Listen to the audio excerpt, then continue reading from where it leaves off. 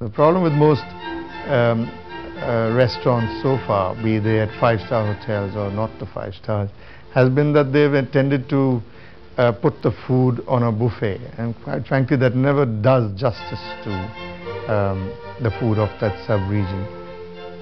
This is going to be food of an international quality because a lot of members are from overseas, and you have to give them the feeling that they're not coming to something esoteric.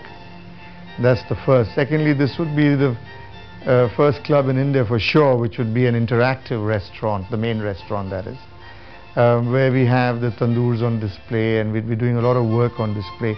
And what I was decrying the buffet, it doesn't mean that I won't have a buffet. At lunchtime we'd certainly have a buffet, but we'd also, the main restaurant would be seen as a family dining place, a great place to bring the family on Sundays and enjoy a lavish spread of good foods from across this country and perhaps some international foods.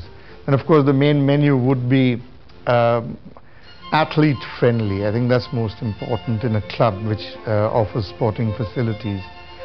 We're also trying to create very dainty sandwiches for the billiard room and the card room, and the idea here is there should be finger foods so that you don't spoil the beige or whatever else that you're using.